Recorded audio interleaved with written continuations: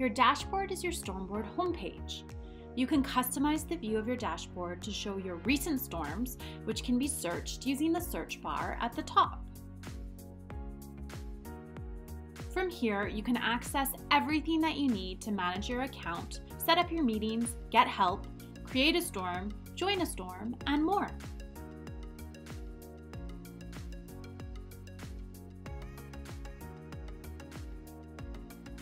You can also sort your storms in various ways and choose to view only closed or open storms if you prefer. Use the panel on the far left to switch between your team and personal accounts.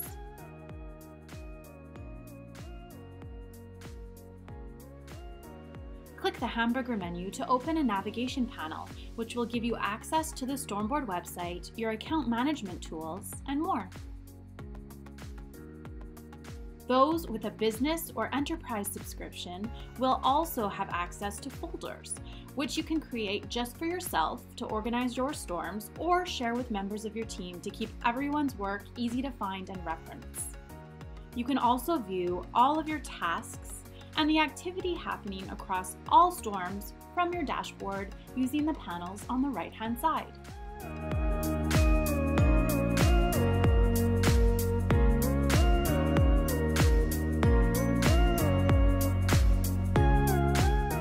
Click Create a Storm from your dashboard. You will be asked to name your storm. We suggest naming it after the project, your team, or the business process you're planning to use. Select whether it is going to be a personal or team storm, and then you can choose to create a basic storm or choose a template.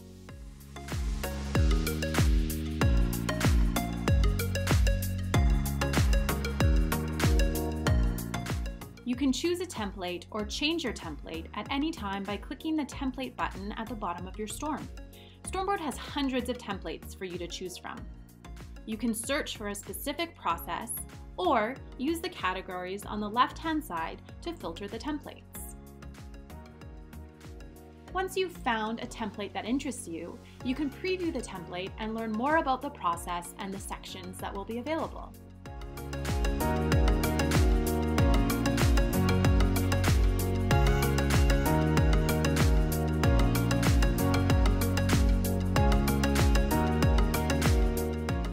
The Add button to open a new sticky note.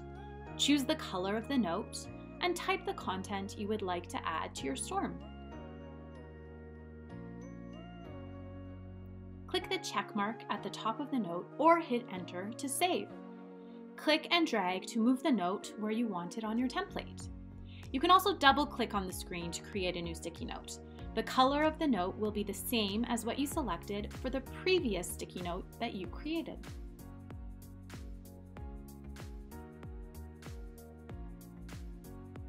Click once on any note to open the sticky note menu and click Edit to edit the text. Once you've completed editing, you can click the check mark to save. There are multiple changes you can make using the sticky note menu. This includes changing the shape and the size of your sticky notes.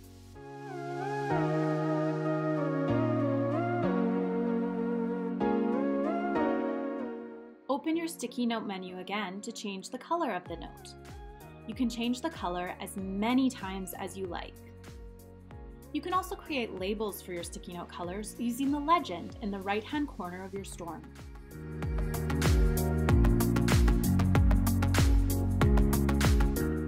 Line connectors help to establish workflow and dependencies. Click once on a note and then click and drag the arrow to the note that you want to connect it to.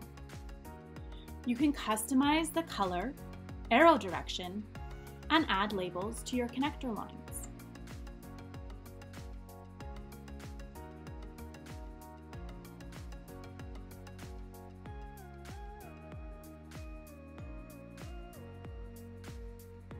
All of these edits help to further organize your workflow and add more details for your team.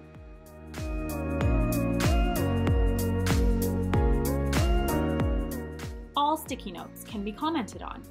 Ask questions, add updates, tag your team members, and more using this function.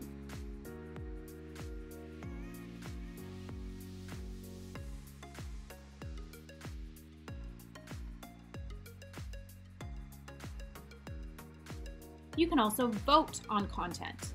This is a great way to get a consensus quickly and prioritize tasks with your team. By default, all team members have 10 votes. You can also assign sticky notes to members of your team and select a due date in order to easily keep track of ongoing projects and tasks.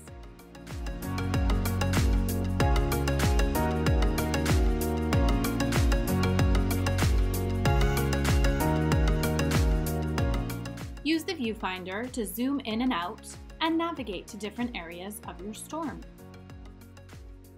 You can also click the screen and drag your mouse to move to a different section if you prefer to navigate that way.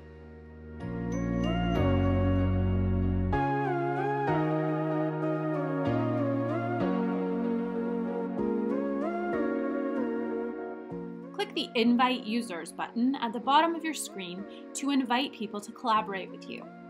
You can invite users as contributors or as viewers. Contributors will have full access to the storm and be added to your bill if they are not already on your team. Viewers will only be able to view the content and will not be active participants. You can invite via a link. Copy and paste the link in your messaging app, email, or another format. You can also invite using a Storm IDN key that can be entered in the app on a Microsoft Surface Hub or by clicking Join a Storm from your dashboard. You can also enter the email addresses of the people that you want to join you in the storm, add a message, and send them an email with an invite link directly to the storm.